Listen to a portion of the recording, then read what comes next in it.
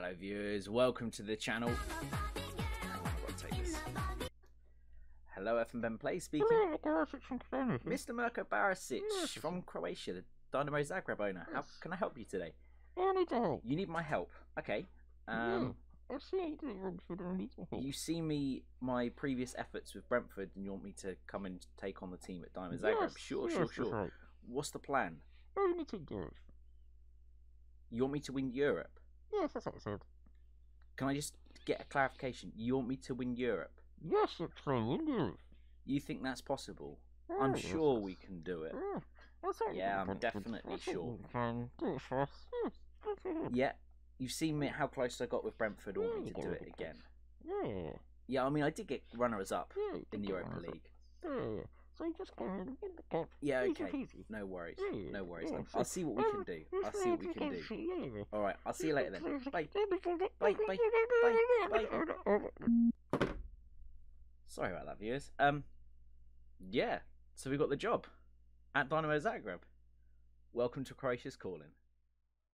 Hello, viewers. Welcome to the channel and welcome to a new series. It is the start of Croatia's Calling. We've had the call from Mirko Barisic. You join us now as we've taken on the job after you've been offered it. And yeah, we'll see what we can do then. The top, obviously, at Europe is the plan. That's what we've been brought in for. Let's see if we can do that then. So you join us at the start. The new starting page for FM20. As you can see here, GNK Dynamo higher, but FM Ben plays. And we're only on 4.6 grand a week, which does baffle me. A lot of our players are on more than that, but hey ho. We get on into this then. So Mirko Barisic, the guy we were on the phone to just a minute ago. I'd like to formally welcome you to Dynamo to get you acquainted with your new surroundings. You receive an introductory welcome pack before going on to finalise the vision and objectives we're to proceed together with. Congratulations, and we wish you the best of luck. So you look at this here then. It's a really nice badge. Nice kit. I like the blue pinstripes. Also, one thing to note is I've been to Zagreb myself, and it is a beautiful city. Absolutely beautiful. We look at the facilities then. Unfortunately, when I was out in Zagreb, I didn't get a chance to visit the Maximir, but it's the stadium that's been built in 1912 and has a capacity of 35,123. You look at when it was built just after it was founded, so we're definitely not going to be building a new stadium, just trying to expand this one to the biggest that we can get it to. But yeah, so you go on into this then. They used to formerly be known as HSK Građanski Zagreb. We start this then. We've just won the first league title and finished runners up in the Croatia Cup, so we'll be playing in the Super Cup. We'll be playing them. Yeah, media prediction was supposed to finish first. Obviously, everyone knows Dinamo as the biggest club in Croatia, but that's not what we're here for. We're here to win some European trophies. As director of football is Marian Vlak, and our assistant manager is Nino Ball. Very much expect Nino Ball to be changed out, but hey ho. Let's quickly look at the club history in terms of silverware then. So the Euro Cup, they have won one in 1967. We got one left to get. Croatia League, I mean, we dominate that, let's be honest. Same with the Croatia Cup. And then obviously before it was Croatia, it was the Yugoslav First League. We won a few of them, not all of them. And same with the Yugoslav Cup, we won a few of them as well. And the Croatia Super Cup, we've won many, many times. And hopefully, obviously knowing we've got to play them next, we can get that 2019 on that board there. And then a Balkans Club Cup, obviously we aren't going to be in that. But let's get on next into this then. You look at the suggested 11, you've got Livakovic there, you've got Ademi, Petkovic, obviously Dani Olmo and Moro, so this probably will be our midfield. Orsic, I'm not too sure, because obviously those of you who know, I'm a massive fan of Antonio Marin, so he'll probably play there, and Orsic, we'll see what we can do. Might be that we move him on, I'm unsure yet, but we've got quite a few players out on loan. With how many, 1, 2, 3, 4, 5 guys there in on loan. Maybe it'll be that we look to maybe sign a few of them. We'll just see how they look though. So Mirko Barisic is the outline of the board's vision for the future. I'll be in touch shortly to discuss the finer details and to finalise our competition objectives for the coming season. So you look at the club culture, play attacking football. I mean, if you're playing Football Manager and you want to play Route 1, fair play, but it's definitely not for me. Developing players using the club's youth system, I definitely can do that. They have a very nice youth academy. There's quite a few young players that are coming through that I'm looking forward to getting my hands on. In the same vein of that, it's the 5-year plan is maintain the best youth system in the country. Easy peasy. Maintain the club status as the most reputable team in Croatia. That'll be easy. When we get a European title under our belt, that'll be nice and easy. In terms of signings, then we've only got to work within the wage budget, which is quite nice. So basically, I don't have any. I can basically sign anyone, providing that it's within the wage budget. So you look ahead then to the end of the current season. The first league, we got to win it. Obviously, we do. If we want to be the most reputable team in Croatia, we've got to be winning both the trophies. And it seems to be that for the next 5 years, they just want me to keep winning the top title, which is fine. We can definitely do that. The Croatia's Cup, then obviously we want to be winning that, and you'll probably find that it will carry on. Super Cup isn't important, but obviously a bit of silverware, we want to be winning that. And in terms of the Champions League, then they want us to reach a group stage at a minimum, which I think we can do. We've definitely got a good base of a squad, and then by the time I've brought in some players, we can definitely be challenging up there. So yeah, and we only got a 1-year contract, but I mean, we'll definitely get another one for sure, for sure. Finally, do not hesitate to let me know if you would like any of the arrangements below to be made. Once again, I'd like to welcome you to Dynamo, and everyone at the club hopes this is the beginning of a long and successful era. So do I, Mirko, so do I. We're going to take you boys right back to the top. So arrangements then settled. Yeah, I mean, we just got a new job. We should be doing a press conference. Arranging squad friendly? No, we don't need to bother with that. And sending advice for the team report? Yes, sure. So yeah, that is then the start of Croatia's call, and we'll confirm that.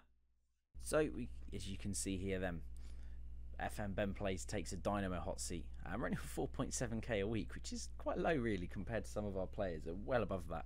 We'll go through these emails then. So Malaku, I'm not going to be using you, not at all. Tactics induction, I don't need to be doing. Do you know what? I'm very happy with this. I'm just going to accept that. I don't feel any need to change any of it. Pre-season preparation, we've got a few friendlies scheduled. We'll get through them and see what we can get after that. Most recent Croatian transfers, we've bought in Ivan Nusek, a midfield option. Looks really good for 20 years old. Quite good on current ability, and potential ability is looking pretty decent as well. So definitely someone who will be coming into the league, into our team for sure. Obviously replacing Ivan Sunjic, who realistically is probably the worst option. I actually think the other guy we got is probably a better player, to be honest with you. But without further ado, we shall go quickly into the club info. We'll have a quick look at affiliates. Obviously, everyone knows there's a club, Lokomotiva. You can bring some players from there. Bartol Barisic is supposed to be our hot prospect. I mean, he doesn't look bad, does he? Obviously, Danny Olmo is still here. We will be trying to look to tie him down to a new deal. We'll see what we can do. In terms of facilities, then we've already mentioned this. We've got some basic data analysts. That will be something I'll try and get up. Really, could do a bit of that. Affiliated clubs. So we've got a few. Most of the clubs are in the Croatian leagues, apart from this Bosnia and Herzegovina side. And yeah, we've already mentioned Lokomotiva in terms of players. We'll come back to them in a bit because we can have them move freely between the two teams. So it means we can sign their players for free, which is something I really like. In terms then of team-wise, we'll go to this. Obviously, Livakovic, Dominic Livakovic will be our starting goalkeeper for sure. Looks a really nice keeper. It's a shame his short distribution, like his passing and first touch, aren't a bit better, but over time I'm pretty sure we can get that up to the level we need. We've got some good centre-backs. Not many young centre-backs is what I've immediately note. Same with left-back as well. So left-back is definitely someone we're looking to bring in. We've Petkovic, if we get a good offer for him, I may look to move him on. Orsic won't get much game time. It will be Marin. Marin will be starting out on that left-hand side. So it may be that I move Orsic on. Gavranovic is definitely someone I've looked around. As I say, I've already looked around this side. Gavranovic will be sold for sure. I don't have any need for him at all. Same with Andrich as well. If I can get a good offer for him, I might sell him. And this guy as well, he won't be played. Actually, quickly, before we go too far, let's quickly go to the development centre. I am still playing this on the beta at the moment, but I will be taking it over to the main main game when I can do. So these guys here, I can't bring them up to the first team. These two plus you can all be brought up to the senior team. I do want them playing around the first team. Let's see what we got in terms of good players. Gira, I think we'll bring up to the first team as well. I do think he could be he could be of use. He's got a bit of ability there already as a goalkeeper. Sorry, that's not even him. Mark Aguirre, this guy, left back, can play as well as a deep line midfielder. Play ball in a Segunda Volante sort of area. Looks a good little player. Could do quite well for us. Maybe he's a backup left back. Maybe we look to move on Leovac and Francois. Maybe we'll look to move them two on and bring in a new left back. I've got my eyes on one. We'll see if we can get him in. I'll keep that hush-hush for now. And then next episodes you can kind of have a look in. So what we'll do then is we obviously looked at this team. We'll quickly go. So we already mentioned about Locomotiva. Castrati, there we go, straight away. Guy got some good potential. Looks quite good. Probably a player we will look to bring in. There's a few other players in here for sure that we should be looking to bring in. Obviously Castrati being one. The fact that Barnsley want this player, maybe we'll look to bring in him. There are quite a few young players in this side who we should be looking to bring in for sure. Like if we look here, Huber, maybe him. Azuni could be okay if we do sell Orsic. Could be a good backup option. I'm not too sure though. We'll see about that. I'll quickly go. We'll now go into the tactics area and we'll kind of see what sort of thing we're working with on that front. So in terms of tactics, I'm kind of thinking like a 4-2-4-0, playing strikerless. The plan would be to use like a vertical tiki-taka, or would it be vertical tiki-taka? We'll start with that, a vertical tiki-taka with sort of, no, it's not that. It's close to this. Bring this one back here and this one back here. Have a shadow striker in attack, and having these guys either as Ramdeuters or inside forwards on attack. That's the plan. Have these boys getting further forward. One of these sitting deep, as well as one of these pushing forward into that box-to-box role. This is the sort of formation I'm looking for. Maybe doing that though instead. So also you already mentioned Livakovic will be the starting keeper playing in that sweeper keeper role. For now, Danny Olmo will be going into that shadow striker role. I think he suits that role quite well. If you look at his stats, okay, yeah, he's not the tallest, but he's got some good off-the-ball stats. Good first touch, good dribbling. Like you look at it here, he got a good, fairly decent finishing stat. I think he'll be quite good. If he can get his pace up a bit more, he'll be really good in that role. Inside forward on this left side, obviously it's going to be Marin. Let's be serious here. Marin's going to be the... oh, bollocks. Marin is going to be the one who goes out there.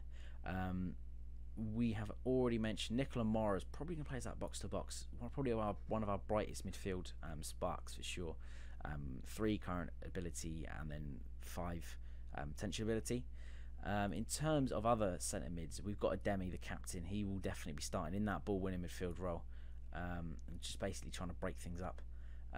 The other cam we've got is Lovren Meyer, who probably I'm going to put in that AP role on support. He's got some good vision, good passing, good technique. I think can really do well to feed our forward line for sure. And out on this right side, currently I don't really have anyone there. That's the... I mean, we could put Hirovic out there for now. But he's not really the kind of guy I'm looking for. He's a bit slow. There's some things to be lacking there for sure. On this right hand side then, Stojanovic will definitely be the man we put out there. He looks like a pretty decent right back for sure. In terms of centre backs then, probably looking at Deleva and Catherine, Theophile Catherine. They're probably my 2 centre back partnership. With the left back, as I already mentioned, someone we are going to look to move bring in. We'll put Francois in there for now. This is kind of the thing we're going to go for. Probably play quite positively. The plan is then to be quite wide, but also then coming into the centre, having these boys run in. That's the plan. with overlaps on the right and left, playing a bit more high tempo, short pass, maybe a bit more, work it into the box, distribute to centre back. I'm quite happy with that. Only thing I was going to say, I don't want my pressing to be too much. We're going to lift this line up a bit more though, because obviously with no striker, we need them pushing up to make sure that we're not going to be overrunning the forward areas. Pressing intensity are more urgent. I think that's something we'll be doing. I think this is the kind of tactic we will be going for, to just deploy at the start. We'll see what kind of things happen. If it doesn't work, then we can always change it up. We've got loads of room to manoeuvre with this squad, and there's players I have space to move on with. Already mentioned Leo Vac, the 2 left backs, as well as Gavranovic, possibly Andrić and Petkovic. This Nigerian attacking left midfielder just simply not good enough. Orsic potentially as well. He's good, but for the money I could potentially get for him, I could get some really good players. That's the thing I'm thinking about.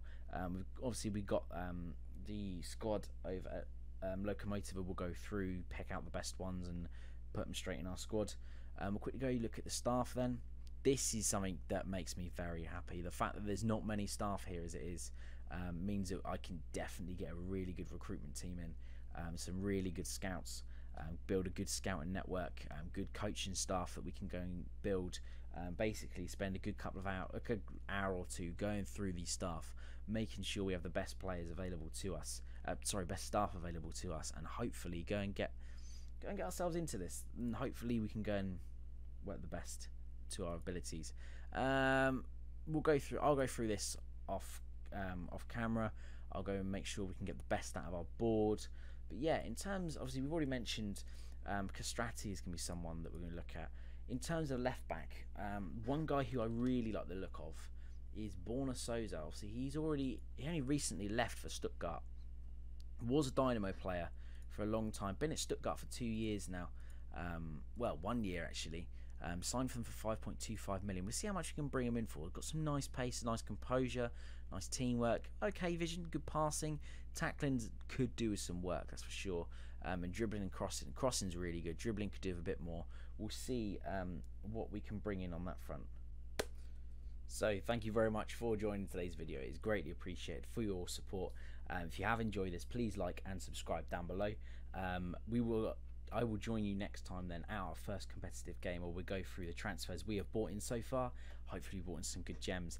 If you want to join in also in a great community we've got growing over on Twitch, my Twitch link is twitch.tv/FMBenPlays, and that will be down in the description for you guys to come and join in. As I say, any support on either YouTube or Twitch is greatly received, and I very much look forward to taking Dinamo Zagreb to the top with you guys. Thank you very much, and I shall see you next time.